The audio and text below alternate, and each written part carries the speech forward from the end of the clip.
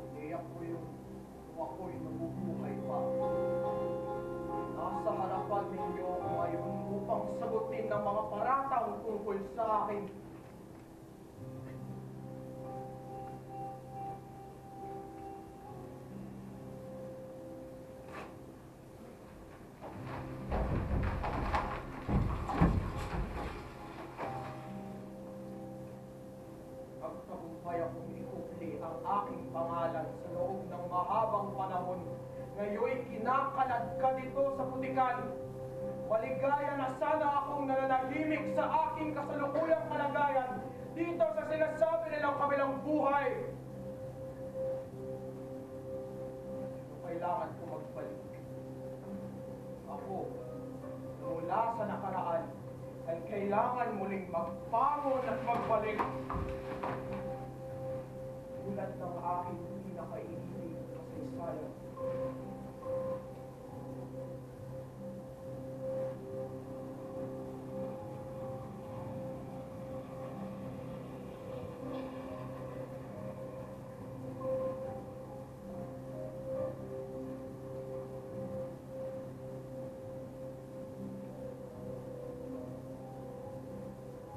Nagsimula ang interes ko sa kasaysayan. Ilang taon matapos ang ikalawang digmaang pandaigdig. Namalas ko ang buho ng mga gusali, ng mga lungsod na pinatag ng paglalabanan. At itinanong ko sa aking sarili, paano makababangon ang bansang ginatay-gutay ng digmaan?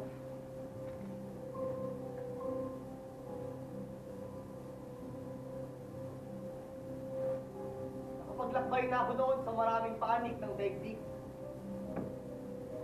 Sa aking paglalakbay, natuklasan ko na ang mga bansang matatatag at malalakas ay yung mga bansang may malinaw na pagkagagap sa kanilang nakaraan. Noong mga araw na iyon, may kung anong pwersa o humalina sa akin na harapin ang tanong, sino ang Pilipino? Ano ang Pilipino? Nasa tanong na ito sa palagay ko ang susi sa muling pagbangon ng bansa. Ang paghahanap sa sagot sa tanong na ito ang nagtulak sa aking pag-aralan, ang kasaysayan ng Pilipinas.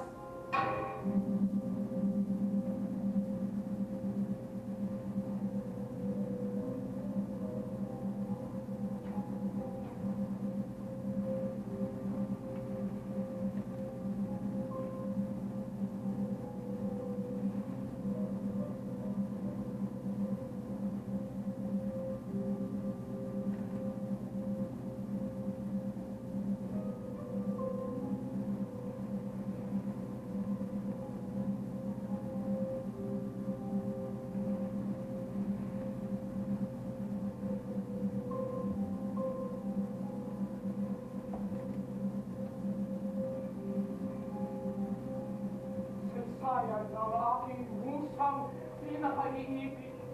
Kung pagkaumaling ko sa kasaysayan ay tulad ng pagkagiliw ng kalasindi ng lampas sa daan kong gabi noong panahong wala pang kuryente. Nang nilikhang pandaigdig, tumikilos ako sa sandaling unting-unting lumulutang sa daan ang mga anino ng gabi. Kapag nilalambungan na ng tahimik na belong itim ng mga bahay na bato, mga gusali, mga pabrika at iba pang tanawin sa lungsod, at unting-unting tumatahimik ang halakhakan sa mga palye, at ang mga yabang ng paa, gulong ng tiburin at kalesa ay pahawos papauwi. Nagsisimula akong maglakad isang balabal na itim sa mga eskinitang wala ng batang naglalaro.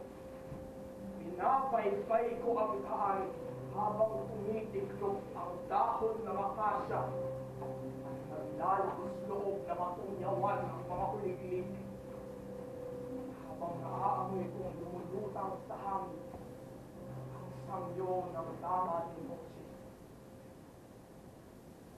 Magasindi ako ng ilawan na magsisilbing pananda para sa mga kaluluwang manlalakbay kong gabi. Ang kasaysayan ay nakaraan. Ang nakaraan ay kunita. Ang kunita ay mapanlin lang. Ang kasaysayan ay batay sa tala ng nakaraan. Ang nakapag-iwan lamang ng talaang siyang may tinig sa kasaysayan. Ang mga may tinig lamang ay yaong makapangyarihan, yaong malalakas, yaong nakapangingibabaw. Bawat kasaysayan ay kasaysayan ng makapangyarihan, ng malalakas, ng nakapangingibabaw. Ang mga walang kapangyarihan, ang mahihina, ang mga nagpapailalim ay mga walang tinig. Mga walang kasaysayan, nanatiling nakalandak sa dilim. Tapunan kami ng liwanag, iligtas kami sa kadiliman. Mahal ko ang kadiliman. Ito ang nagbibigay sa akin ng pagkakataong makapagsilbi hanggang sa ang anino ko ituluyang lamunin ang dilim. Ganun din ang aking debosyon sa kasaysayan. Ligtas kami sa kadiliman. Iwan sa kami sa kasaysayan. Ligtas kami sa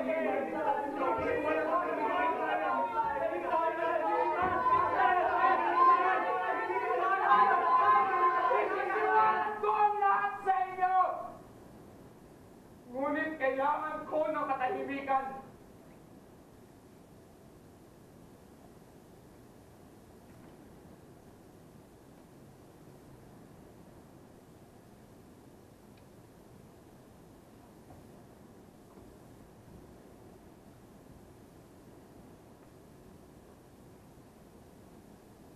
Nagtuon ako ng pansin sa kasaysayan ng Pilipinas bago dumating ang mga mananakop mula sa kanluran.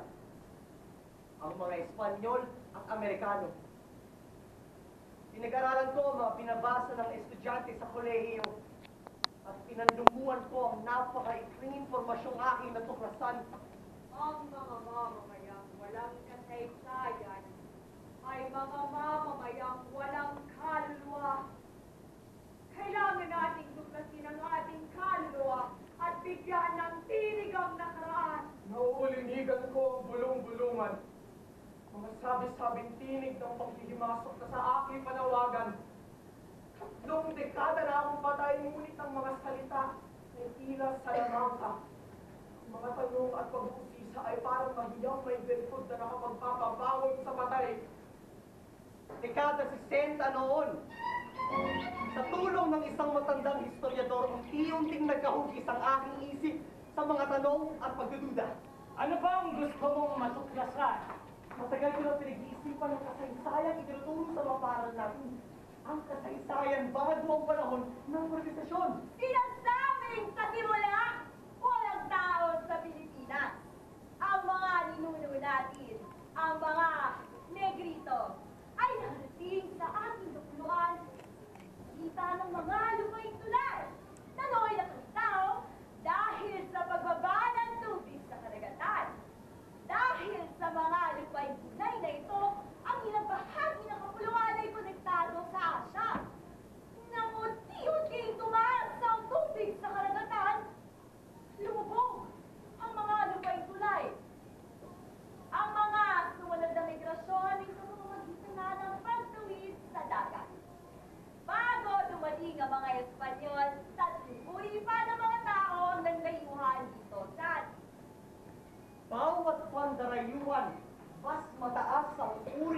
pamumuhay ng mga bagong dumating kaysa dinatnan. Kaya, umuurong sa kupundukan ng mga nauna, ang mga bagong dating ang naiiwan sa dalampasigan. Ang mga sinuunang Negrito ay nakalinahan ng mga Indonesian at Indonesian A at B, tapos ng mga At malay. hindi ka naniniwala. Kailangan pag-aralan ng mas malalim. Halimbawa, anong ebidensya ba magpapatunay na ang sinaunang tao sa Pilipinas ay kurutang buhok at naitim ang balat tulad ng mga Negrito na tinatawag nating Aborigines of the Philippines. Kapag inilarawan ng sinaunang pamumuhay, punong-puno ito ng makulay na ritual at seremonya na para bang napang-organisado ng ating matandang lipunan. Paano nabuo ang konklusyon mas mataas ang uri ng sivilisasyon ng Pilipinas bago dumating ang mga Espanyol? Kapwa tayo guro ng kasaysayan. Alam natin ang disiplina ng larangang ito. Hindi basta-basta nalilikha. Nagiging popular ang mga bagay na ito. Itong sinasabi mo. Kahit napakaikli o napakasimpleng paglalarawan ng pamumuhay ng mga Pilipino bago dumating ang mga Espanyol. Hindi ganon-ganon lang. Sinaliksik yan. Pinag-aralan. Sinuri ng mga eskola, ng mga historia. Hindi lang ng mga Pilipino. Hindi lang dito sa Pilipinas. Mga otoridad ang bumuo sa mga bagay na ito na pinaniniwalaan natin ngayon. At dahil mga otoridad ay dapat na nating dasalan, luhuran, ituring na parang mga banal na seta ng Diyos. Ganun ba? Hindi ganyan ang gusto kong sabihin. Dapat nating patuloy na sinisiyasat at tinatanong lahat. Huwag mo na akong sermonan. Kung kaya ba't hindi tayo magkakampi? Malaking gulo ang gagawin mo. Alam ko.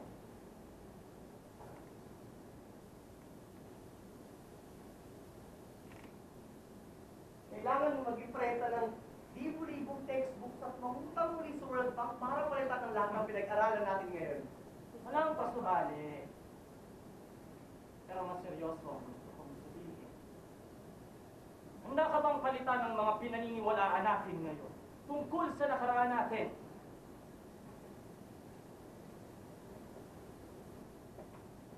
Kung kailangan, sa ngalan ng katotohanan dapat tuklasin natin ng lahat. Matagal ka na kamong pinabagabag ng paksang ito. Bakit hindi mo subukan? Gawin mong disertasyon o kaya'y personal na misyon. Kahirapan. Nag-aalala ako kapag iniisip ko ang dami ng trabaho, parang nasisindak ako. Pero, may kung anong bumubulong sa akin na pangatawaran ng lahat ng pag-aaral tungkol dito. Tingnan mo. Walang ibang interesado sa problema ang sinasabi mo. Kung ako ang tatanungin, kaya mismo ng kasaysayan ang pinakamalaking hamon para sila sa atin ito. Maaaring makasulat ka ng parang detalye na makadaragdag sa kalaman natin. Nakakatulong yun. Ipang higit na maging masalita ang malabong nakaraan. Handa akong tumulong. Kaming kasama ko sa faculty, tutulong. Pero dapat mong tiyakin seryoso ka sa gagawin mo.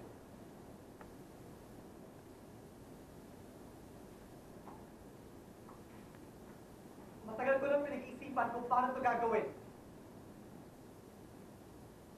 Magsisimula ako sa pamamagitan ng pagsisiyasat ng mga dokumento at pinagmulan ng mga datos tungkol sa ating nakaraan. Susuyurin ko isa-isa hanggang sa pinakadulo sa pinagmulan ng lahat. Tutuklasin ko kung paano nagsimula ang ating pinaniniwalaan tungkol sa ating nakaraan. Hindi ka ba natatakot sa posibleng matuklasan mo? Hindi. Kung aaralan ko ang aking kasaysayan, iimbestigahan, susuriin, sasaliksikin. Ang kadiliman ng tatanglawang ko ng pinakamaliwanag na lente hanggang matanghal ang kanyang kahubaran.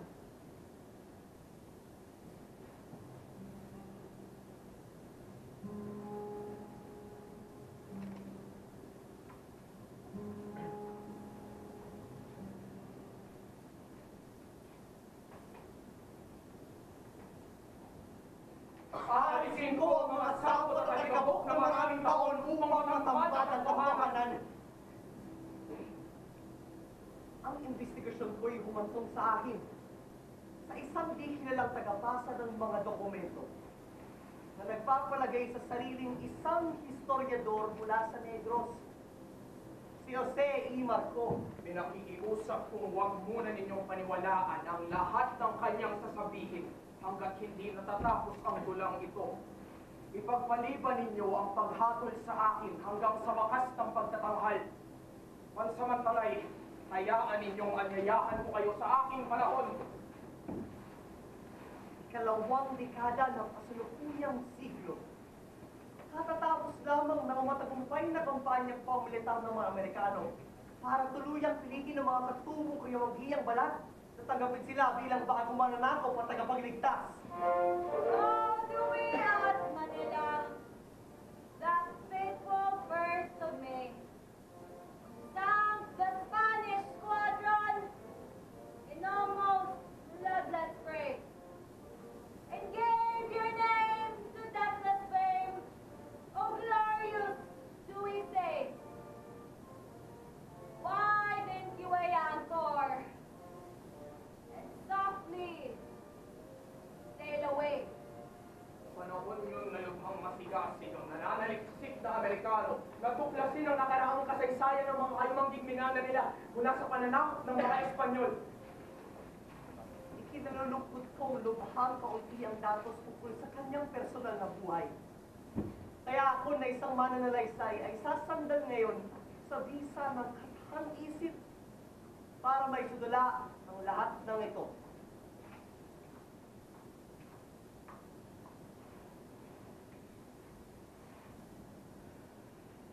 Napakadilim naman sa pilit na ito.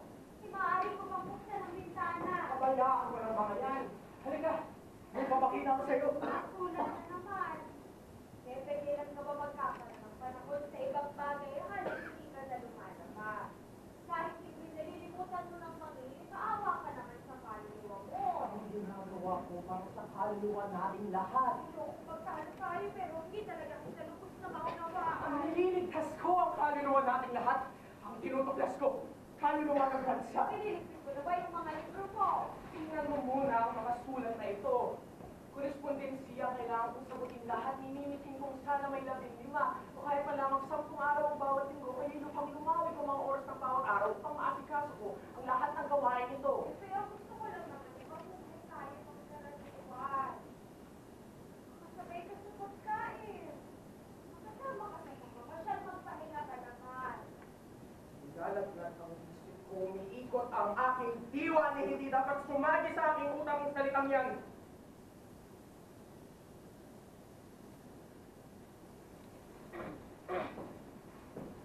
Naitabi mo na ba ang sipi ng Renasimento Filipino?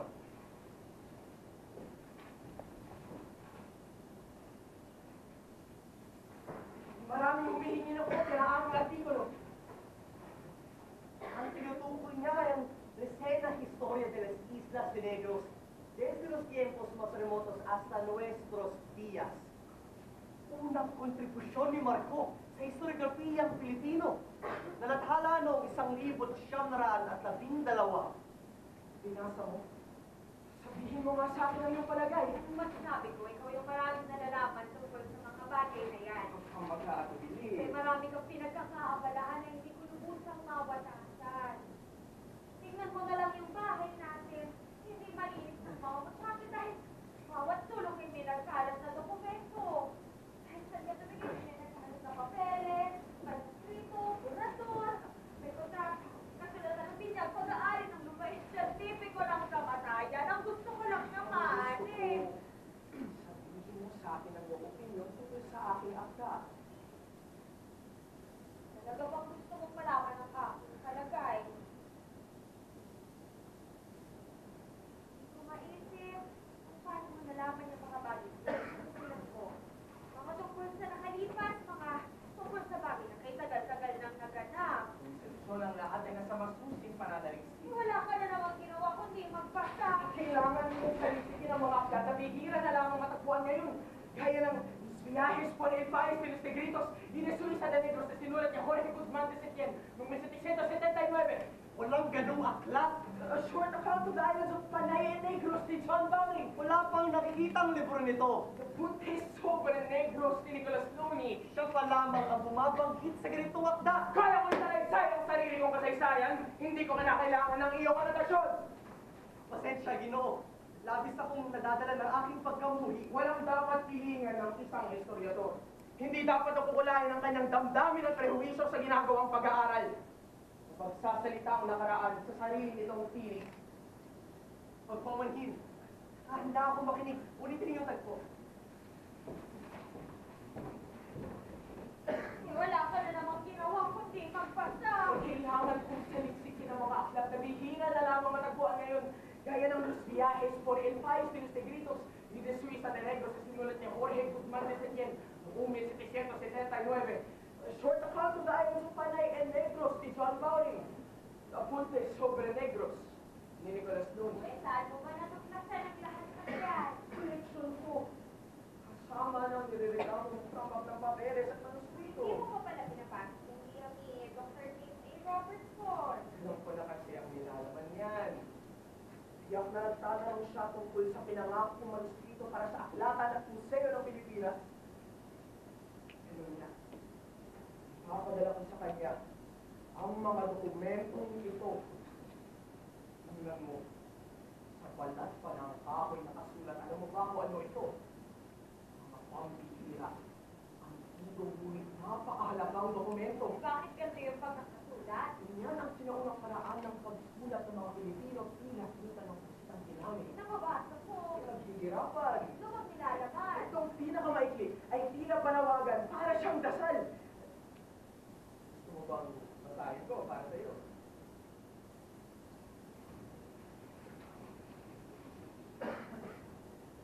Batang, ikaw na ibong Adarna na nasa napakatayog mong kinadarapuan. Manaog ka. Manaog. Kasama ng napakaraming kulay ng plumahe ng iyong buntot. Ay, dasal na ba yun? Wow! Tungkol naman saan yung isa? Meron siyang nilalarawang sayaw. Ang matandang sayaw na tila. Lulay. Sinasayaw ko ng mga Pilipino noon pa man marahil. Bahagi ng isang ritual. Isa pang niligaw tulad ng sayaw ng lulay ngayon? Siguro. Namang isa. Mga pangalan ng sigaw ng Diyos. Mathala. Ikaw na pinagmulan ng unang nilikha na nanamanan sa matataas na bundok. Sa palad niya'y nakatira ang nunong si Manliw. Sa manggagawa ay nakasintaas sa katawan ng punong nyog, matipunong tulad ng bato, matakaw tulad ng araw, mas mabagsik. Sa nababaliw na aso! Na nakakatakot naman yan. Hanggang ganyan ang pananalisik sa kasaysayan. Sa nakakabigla mga bagay na ating magkakasal. Ano mo ba ipapadala ang mga yan kay Dr. Robertson? Kailangan sa lalong magaling panahon. Hindi ba ako muli dumating ang natero na may dalang panibagong sulat mula sa kanya? Talaga ba kayo kung kumain? Nag-aalala ko sa'yo, makakalipas ka ng upang mayo kung magsasakit ka. Susun. Pag nakikita ko ang malamdam mong mata, hindi ko kaya ipugli ang nararamdaman kong matinding gutom.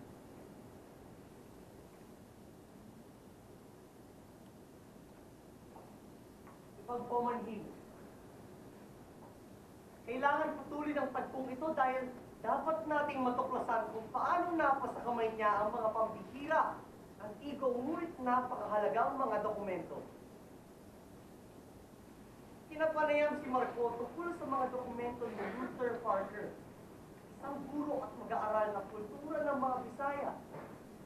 Ang paliwanag ni Marco ay iniliham ni Parker kay Dr. Robertson.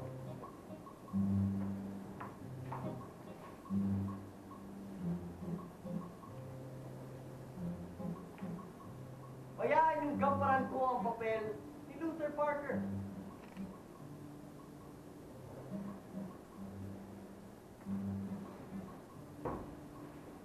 Labis akong humahanga sa inyong sigasig, Ginoong Marco.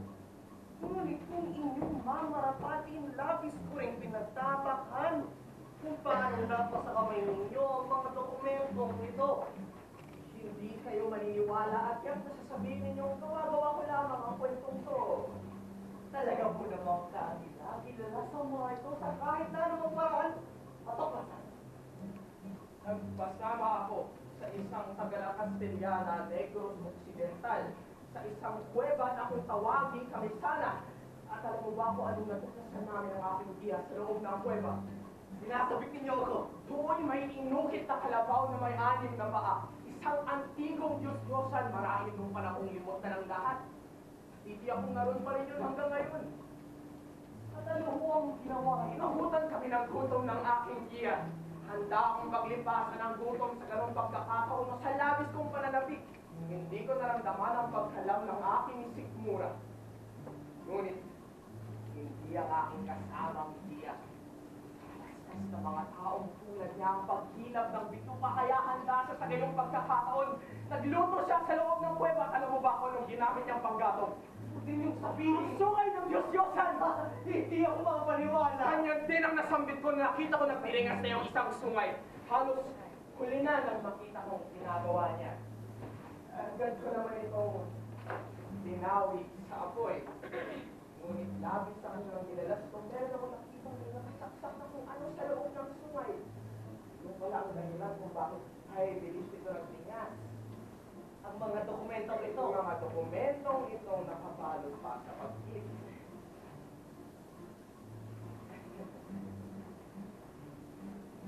Kagila-gila. Sadyang hindi inaasahan. Hila'y natitiyahan na kayo sa kanyang sagot. Napakagandang salaysay. At hindi kataka-taka kahit kagila-gilalas dahil ang kasaysayan ay punong-punong ng kagila-gilalas sa pagtuklas.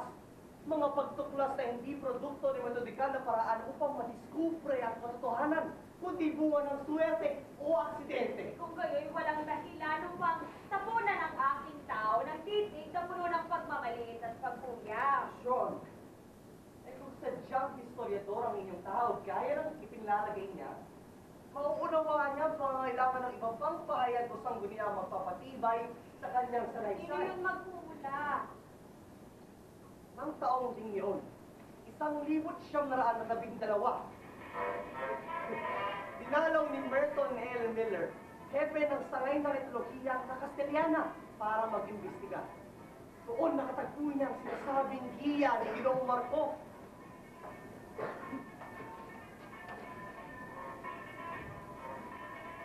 Muli, kailangan kong gamparan ng papel ni Merton L. Miller. Ginang Miller, sunod kayo sa akin.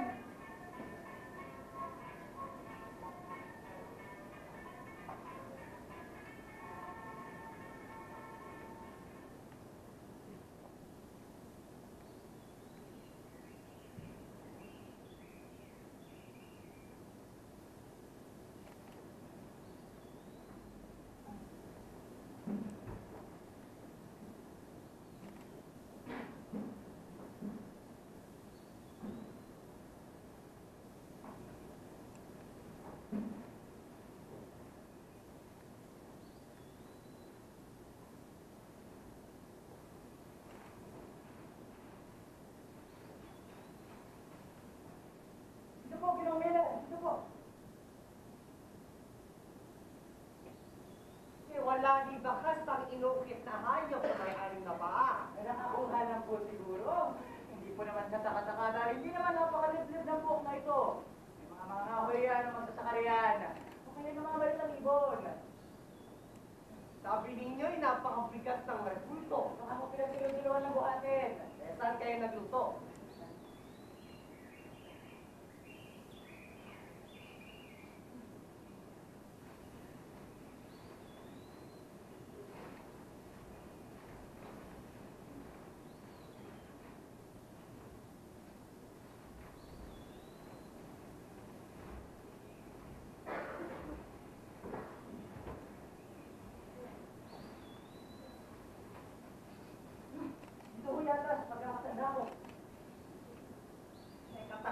Kailangan pa nilang magluto. Gayong 1 oras lamang ng paglalakbay, matatagpuan na nila ang pinakamalapit na bahay.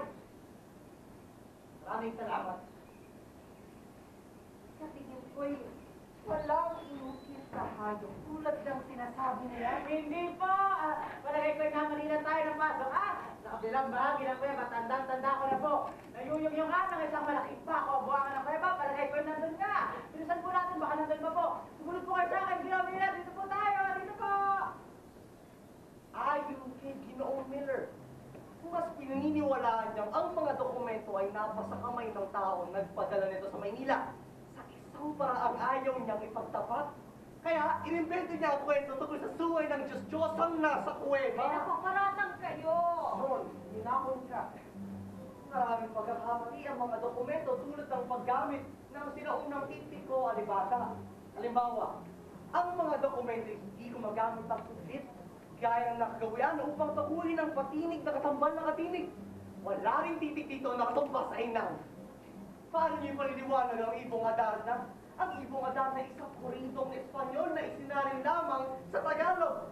Nangangahulugang hindi isulat ang mga dokumento bago dumating yung mga Espanyol. Ano kayo? Ano gusto niyong palabasin? Ang mga dokumento ito ay huwad at walang saysay. Kasi may katotohanan bang kanyang mga sinasabi? Manatagin mo ang iyong loob.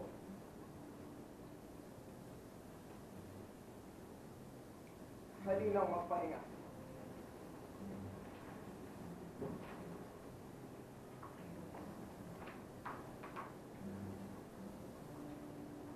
Marami pang dokumentong ipinasa si Jose E. Marco sa pambansang aklatang museo ng Pilipinas. Kabilang dito ang mga lumang kalendaryo, mga antigong mapa, mga koleksyon ng alamat, mga manuskriptong pangkasaysayan. Lumalalim ang iyong pananaliksik. Marami ka namang natutuklasan. May kukwento ako sa iyo. Nakanda akong makinig. May isang binata. Idolo niya ang ama niya na mabait. Matalino. Pinagmamalaki niya ito. Kaso sinamampalad na namatay. Sa burol, natuklasan niyang may ibang pamilya. Hindi siya makapaniwala. Ayaw niyang pumayag na pumunta sa burol ang isang pamilya. Nagbanta siya na may gulong mangyayari oras na dumating sa punerarya ang kabilang pamilya. Nagtagal ang burol. Hindi agad natuloy ang libing. Nang ililibing na, kinausap siya ng ina niya. Hindi sila pwede sumama. Nagulat siya. Pero sabi ng ina niya, ang ama niya ay kailangang ilibing ng tunay na pamilya.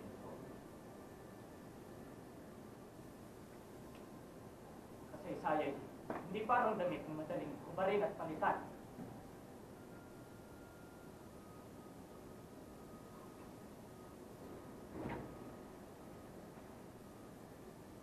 Di ba mas mabuting mawalan ng saplot kaysa magdamit ng maray ng ngayon naman? Hindi mo pa nararanasan ang mabuhay na nakahubad.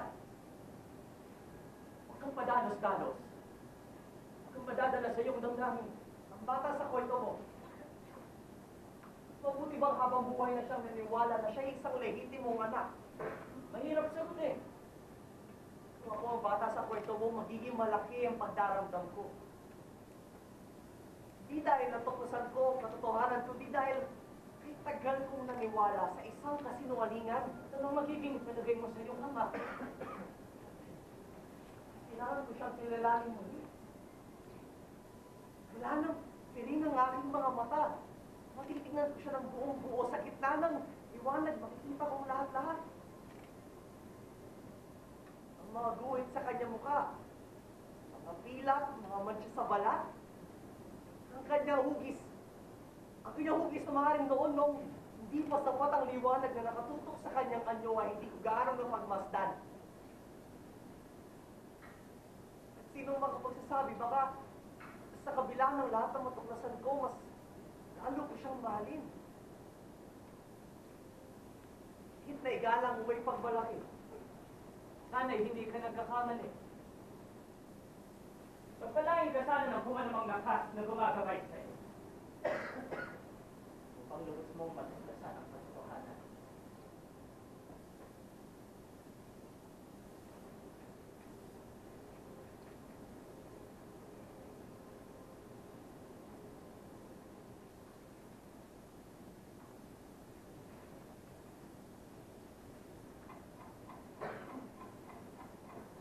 Sinunod ko ang pagsisiyasat sa kodigo ni Kalantiaw. Saan nanggaling ang kanyang kodigo ng mga batas? Natungkasan ko na ito'y kabilang sa mga dokumentong ipinasa niya sa isang kagalang-galang na iskolar at mananaliksik na kasaysayan. Ang Amerikano kapatungkot sa 55 volume ng mga dokumento tungkol sa 300 taong kasaysayan ng Pilipinas sa ilalim ng mga Espanyol.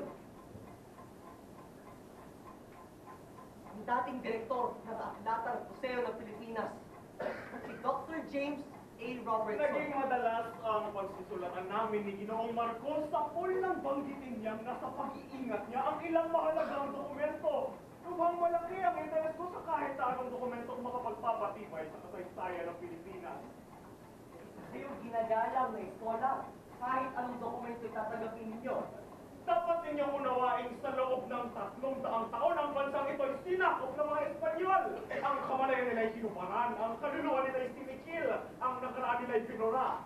Ngunit may mga pasubali at pagdududa sa mga dokumentong ibinibigay nila sa inyo. Bakit hindi nyo ito kinilapit? Layunin ko ay tipunin lahat ng kasulatan o impormasyong matatagpuan. Ipunin. Yan ba ang gawain ng isang kagalang-galang na historyador? Ang bayang ito ay nasa bingit ng pagulat at ang mga ganitong dokumento ay madaling wasakin ng panahon. Ang pagtitipon sa kanila sa lalong madaling panahon ay gawain hindi makapaghihintay. Maraming salamat sa inyong kontribusyon.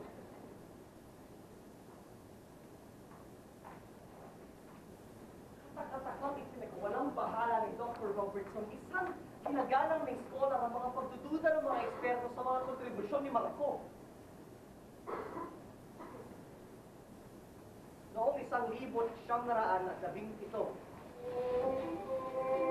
inilathala ni Dr. Robertson ang isang artikulo tungkol sa istrukturang panlipunan ng sinaunang Filipino.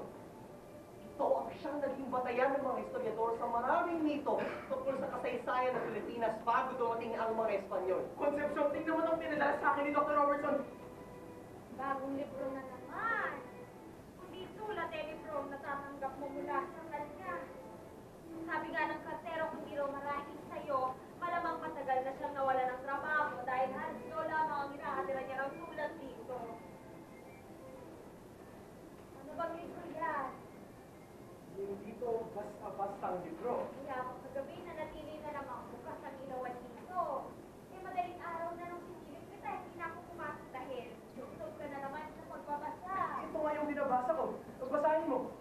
The Pacific Ocean and History. H. Stevens at Herbert E. Bolton, New York, 1917. Hindi naman pala kay Dr. Robertson. Eh, akala ko naman. Hindi nga Dr. Robertson ang libro, pero meron siyang sinulat na artikulo dito. Ito, Tungkol naman saan? tungkol sa kaayusan ng lipunan at ideya tungkol sa batas ng mga sinaunang Pilipino. Sinayin din niya rito ang matandang kodigo pineti Kalantiaw. Alam mo ba kung saan niya binatay ang mga impormasyong to? Saan? Sa mga manuskritong binigay ko sa kanya. Sa Las Antiguas Leyendas de las Islas Negros ni Jose Maria Pavon. Sa mga matatandang kasulatan ang pinakita mo naman sa akin. Oo, kabilang yan sa kasulat ang pinagkaloob ko kay Dr. Robertson para sa pambansang aklatan. Kaya naman pinapurihan niya ang pagiging masigasig ko. Malaki ang pasasalamat niya sa akin. Ako pala tuwang-tuwa. Hindi. Hindi panood. Naiisip mo akong may idolo. Alam mo bang damdamin kapag nakikitan mo na nagawa ng iyong idolo? Kung minsan napakahirap kong intindihin, napakabilis tumakbo ng isip ko, linawin mo nga ang gusto mong sabihin. Kilala mo ba idolo ko? Si Rizal. Si Jose Rizal! Pinasok naman ako, sinagpapok mo, ay paano mo naman mahihigitan si Rizal? Eh, nagawa ko na. Ang artikulo to ni Dr. Robertson ang patunay. Noong araw kasi tinangka ni Rizal na magsulat tungkol sa kasaysayan ng mga Pilipino bago dumating ang mga mananakop. Halit ang nagawa lang niya. Isang anotasyon ng lumang libro na sinulat ng isang historiador na Espanyol. Bakit hindi siya nakagawa ng sarili niyang kasaysayan? Dahil wala siyang mga dokumento gaya ng natuklasan ko, gaya ng kodigo ni Kalantiaw na kasama sa manuskrito ni Pavon. Paano mo pa natuklasan yung mga manuskritong sinasabi mo? Ay, gandang tanong! Makinig tayong mabuti, mga kaibigan. Binigay sa akin ang isang matandang busenero sa simbahan ng Mallillin. Napanapanabik na kwento na naman ito. Nakuha raw niya sa gulo sa simbahan ng Pamailan taong 1899 sa pagkakatanda ko. Ilusog ng mga taong simbahan! Ang nakuha na lahat!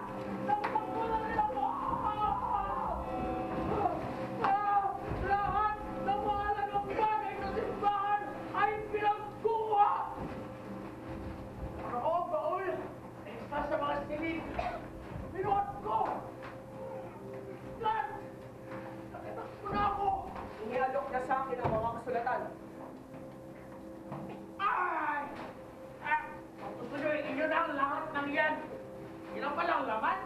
Ang mundo ng papeles kasi hindi ko maintindihan ang pagkakasulat. Mayroon pa bang kasulatan tulad nito? Hindi ko po alam. Napakarami ko pong papeles sa simbahan. Pero wala po nakikita katulad nito.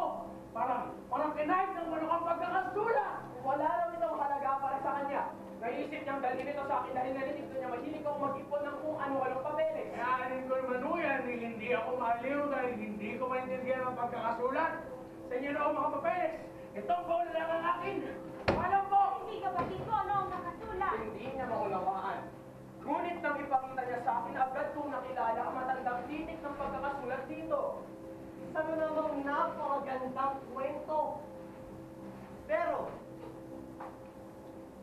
taliwas ito sa kwentong pinaniniwalaan ng mga historiador.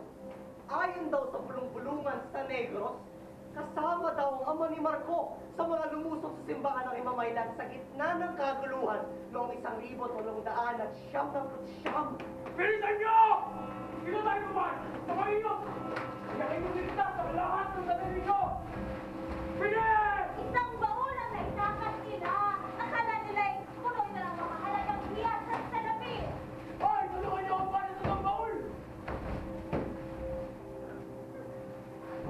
Hanggang sa ilog, mga talo'y matulas! Ang baul! Nang lumubog ang baul sa ilog at napunoy na ng tubig, bigla itong bumigat. Bakit biglang bumigat? Hindi ka kaya sa laman nito! Hindi rin sa lapik! Buksan natin.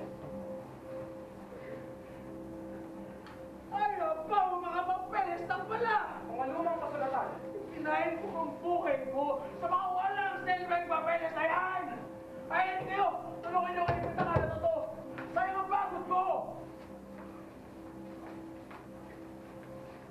Kabilang sa kasalatang yun ang Las Antiguas Leyendas de las Islas Negros ni Jose Maria Pabon. Wala rin taong nagangalang Jose Maria Pabon na sinasabing siyang sumulat sa mga dokumento.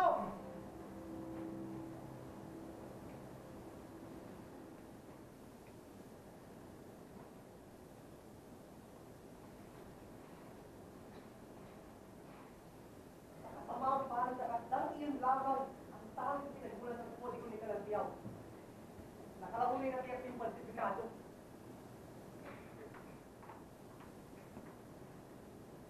Sino si Kalantiaw? Tatanong ninyo marahil. Pagkatapos ng ikalawang digmaang pandaigdig, kilala ng bawat estudyanteng Filipino kung sino si Kalantiaw. Pinagmamalaki ng lahat ang kanyang kodigo ng mga batas na sinasabing umiral noon sa pulo ng Panay noong 1150 hanggang 1433.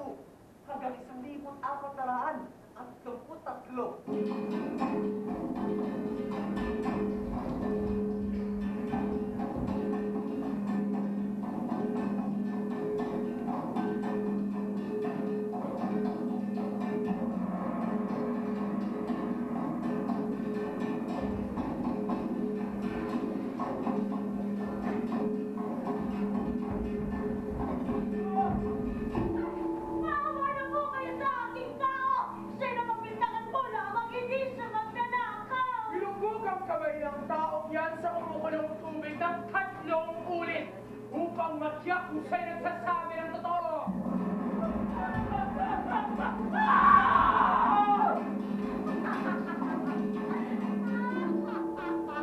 Kitang-kita ko po siya! Walang paintulad na pumasok sa tahanan ng ating dato! Wala tayo ninyo ang tao yan hanggang sa mga tay!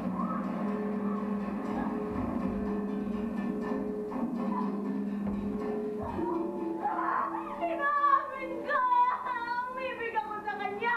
Nalito ako kaya nakipagsano ako sa kanya ay patawarin niyo na ang pagdanasan ko sa ating dato! Kung inalipin ang babaeng yan sa loob ng 12 pagbilog ng buwan!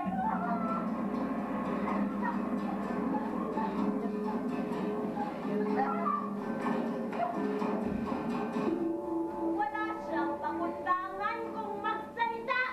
Malalapit na paratang ang sinabi mo sa akin o kung wala ng hiya sa harap ng aking ako ay wala siyang paggalang sa mga tulad naming nasa katanghalian na ng buhay! Ngayon din siya'y itali sa malaking puno at ibakagat sa mga langgam!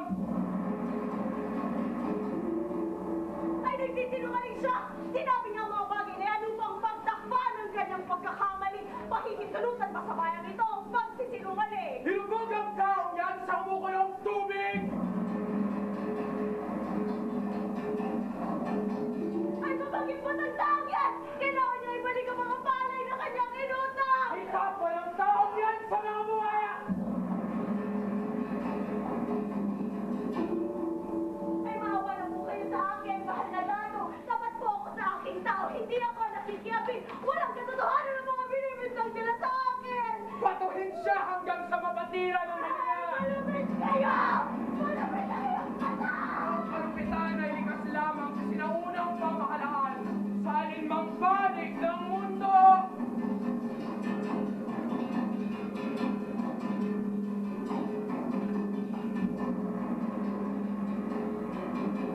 Jose Marco lamang ang nagpapalagay na likas na malupitang batas noong unang panahon. Kung susuriing mabuti, lubhang katakataka ang labis na kalupitan ng mga batas ni Kalantiaw. Parang talimsiko sa kaugalian ng mga katutubong Pilipino. Ayon sa kaugaliang Pilipino, kahit ang pinakamamigat na kasalanan ay nalulutas sa pamamagitan ng pagbabayad ng buta o paglilingkod sa pinagkasalahan. Hindi ang bigat na parusa katakataka sa mga batas na ito, kundi ang walang patuwaggang kalupitan. Nagtahan ko ito ng mga parusa na parang talaan ng pantasya ng isang sadista. Alam niyo bang dahil dito ilang henerasyon ng mga Pilipino ang naniwala na ang mga ninuno nila ay napailalim sa isang malupit na sistema ng batas? Iwanan ninyo ako! Huwag ninyo akong libakin!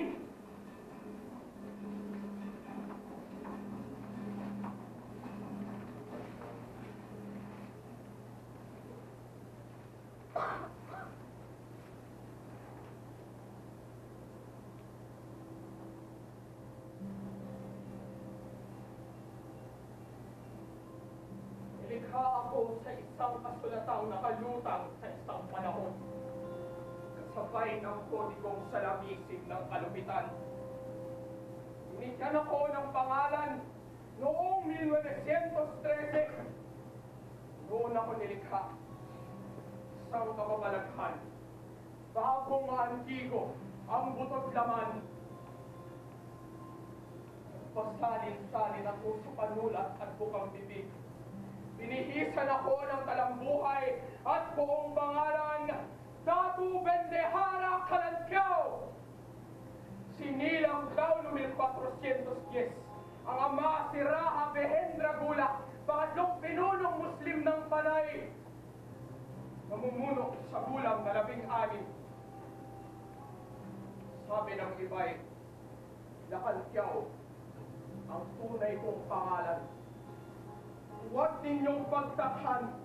Ako'y may naiwang kaisipan mula sa sariling dila at salita. Nakapangingibabaw ang batas sa lahat ng tao.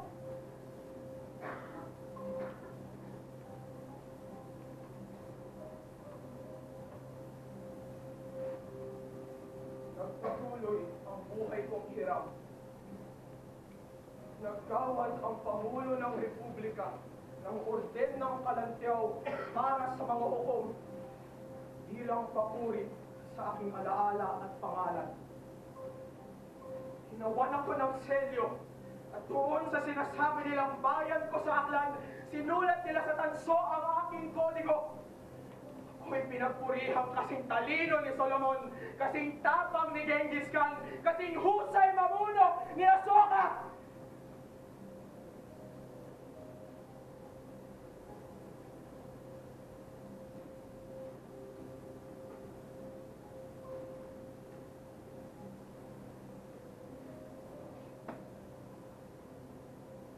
Bakit ngayon wala akong alino? Kapag dumulog ako sa tubig, hindi ko makita itong aking ulo. Unting-unting naglalago ang aking katawan, pati kaluluwa at buong pangalan.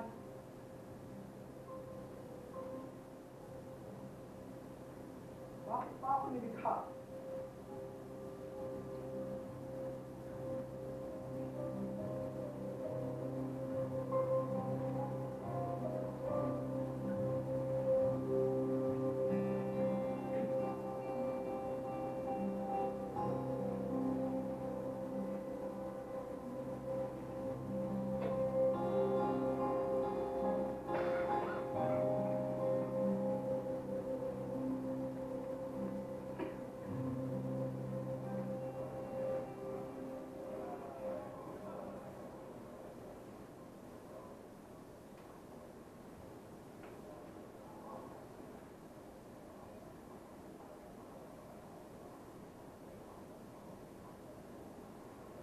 ang mga dokumentong ipinasa ni Jose E. Marcos sa pambansang aklatan ay sinadya upang manlalang.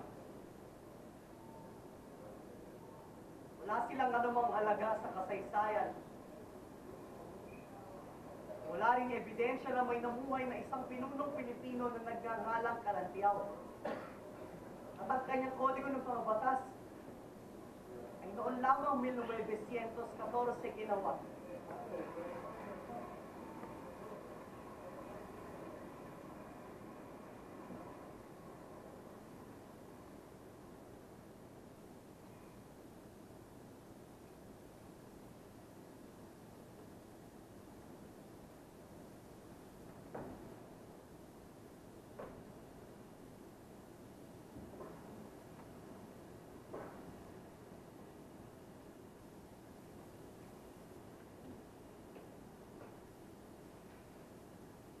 Bakit nagawa ni Marcos ngayon?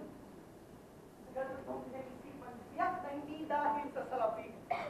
Ano bang record na nagsasabing nagkakitaan niya mga dokumento?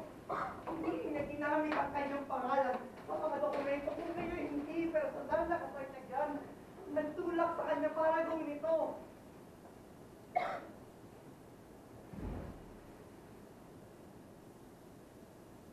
Kaya ano?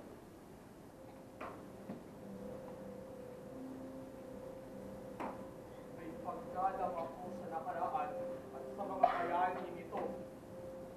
Ayoko na sanang panggitin pa ang kwentong ito dahil natitiyak kong ilan sa inyo'y mapapangiti o kaya'y maghihilakbot sa kasasabihin. Galang mo naman ang kanyang pangalan ng alaala.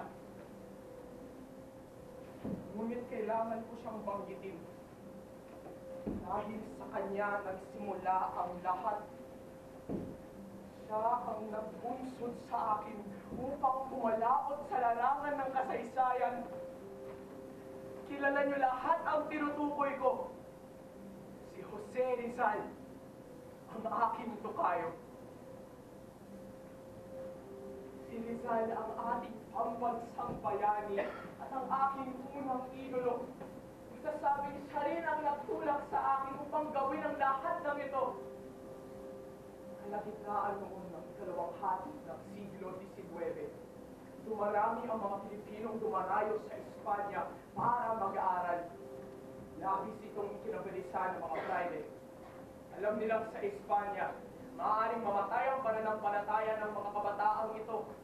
Maaari din silang matukso sa mga ideyang liberal na palasak noon sa Espanya, ngunit mapanganib para sa patuloy na pananakot ng Pilipinas. Teka naman, huwag mong tutuhanin! Bakit ba parang nagpupuyos ka sa galit? Hindi pa dumarating ang pera mo, no? Kinakapos ka naman.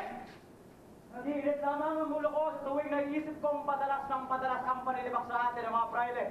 Panay ang latkala nila sa mga diaryo dito sa Madrid tungkol sa malakayok na kultura nating mga Pilipino bago dumating ang mga Kastila. Yan naman ang lagi nilang sinasabi.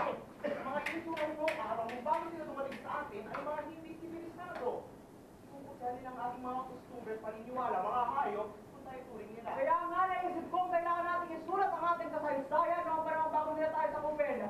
Kailangan ipakita natin kung anong uri ng sibilisasyon mayroon tayo. Napakalaking gawain naman yung iniisip mo, Pepe. Sino magtutuon ng oras para diyan? Tayo! Walang ibang makagagawa dito kundi tayo. Papatunayan natin na pawang kasinungalingan ang mga pag-aaglahing ginagawa nila sa atin. Kung maipapakita natin na tayo hindi mga barbaro bago sila dumating, kaya lang pinapalagay nila. Ituloy na lang natin yung eskrima. Wala rin mangyayari mula sa mga Pilipino na tulad mo. Pagkama kayo ng mga pwede!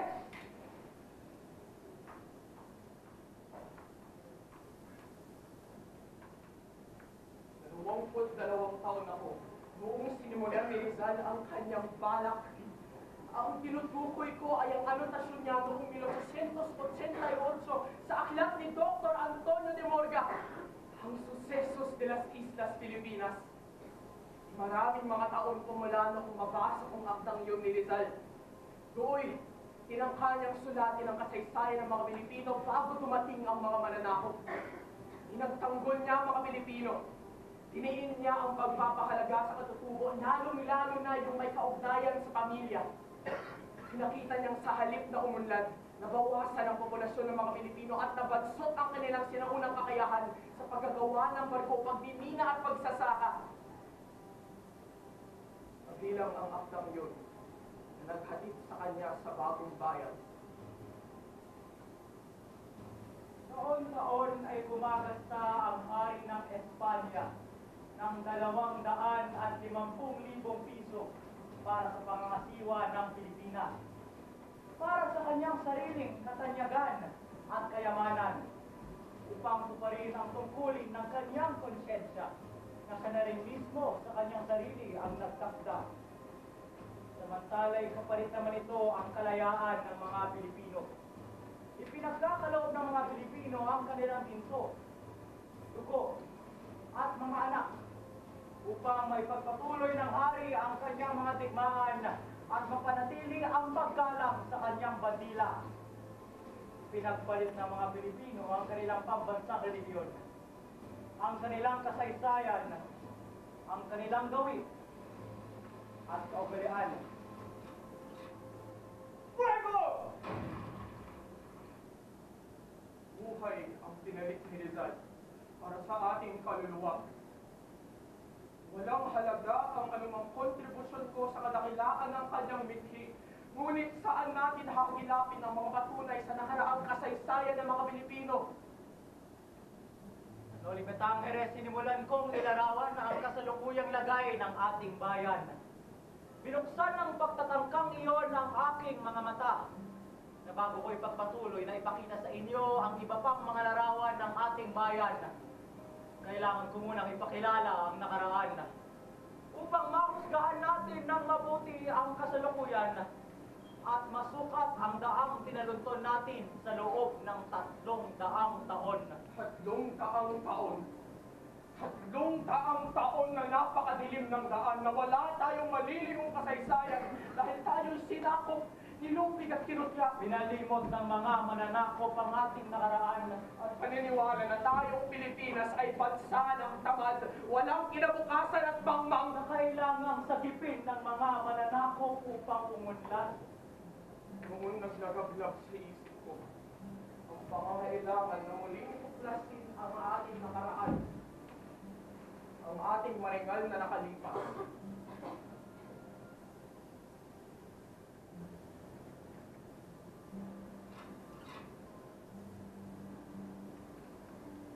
Fuego! Maging ang kapalit nito ay kamatayan.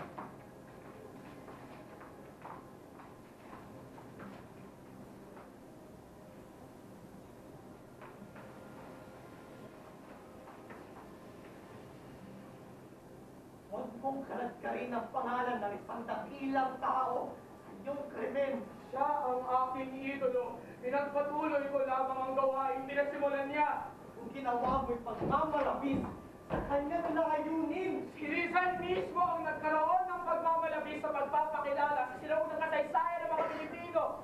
Ang pininta niya ay panaginip, subalit kailangan natin ang panaginip. Kailangan natin ang pangarap. Pinagkalit sa atin ang mga mananakop at katotohanan. Pinura ang ating sinaunang kasaysayan. Lumikha tayo ng panaginip. Bumawi tayo ng mito at alamat. Ginagawan tayo ng pananalig. Bumuhay tayo ng pag-asa. Yan ang aking ginawa. Ang malinaboy kasinungalingan! Maraming taon na kailangan bilangin upang malimot silang lahat. Inigay ko ang mga bagay na hinahanap ng lahat. Mapunying sibilisasyon, kodigo ng batas, mga kalendaryo, mapa, mga kasulatan, mga tagpi-tagping gunita. Mga pulo-pulo ng hiwalag upang mabuwag ang walang hanggang dilim. Sinamantala mo ang paghahangad ng bayan na magkaroon ng kasaysayan. Ngunit ang iniyantog mo'y pawo ang pagpapanggap at pagbabalat kayo. Sinamantala mo ang pagnanais ng ating mga kababayan na magkaroon ng kasaysayan. Wag! Huwag na ninyo akong tapatan ng labis-labis na liwanag. Nasisilaw ako. Nadadarang ang aking paningin. Nauubay ako sa inyo ang paghatol. Kayong nasa hinaharap, kayong binigyan ko ng kahapon.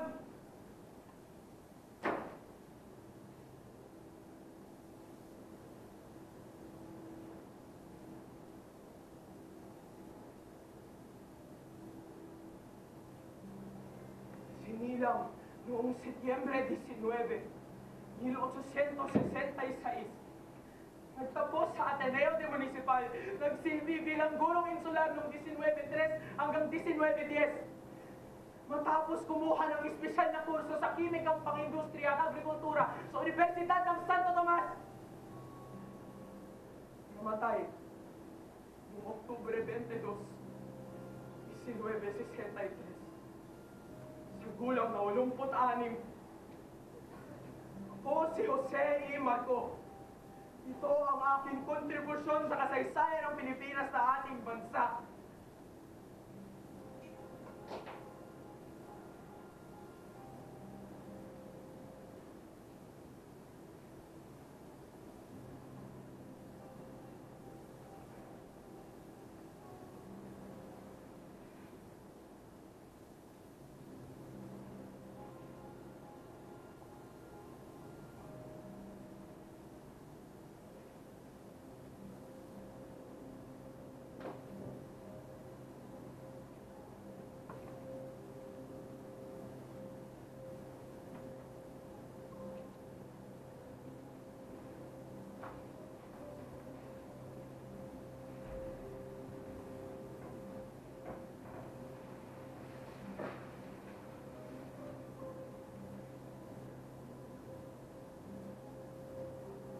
Napakahalaga ng iyong mga natuklasan.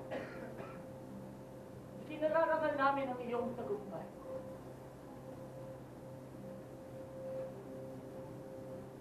Nang siyasatin ng mga record sa Ateneo de Municipal, walang taong nag-aaral doon na ang pangalan ay Jose E. Marco.